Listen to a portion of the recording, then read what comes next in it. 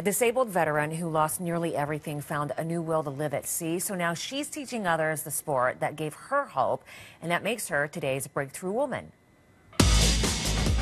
A botched back surgery almost 20 years ago left Angela Matson partially paralyzed. I was angry. All I could see was a life of pain and suffering. 3-week hospital stay ended up being 3 months. The former Marine lost her job, partner, home, and will to live until a comment kicked her into gear. This chief of spinal cord injury told me that my physical condition was a waste of human life, and it pissed me off. And sometimes when you get pissed, you get motivated. Angela returned to what empowered her in the past, sports.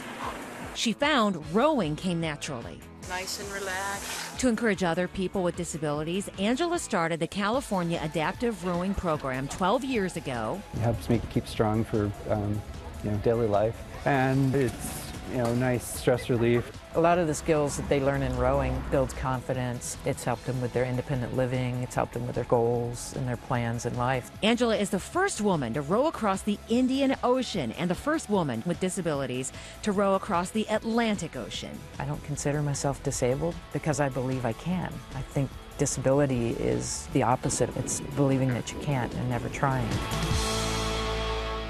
Hey, are you a breakthrough woman, or is there someone that you would like us to know about because they're just as remarkable as she is? Well, then go to hlntv.com/Robin.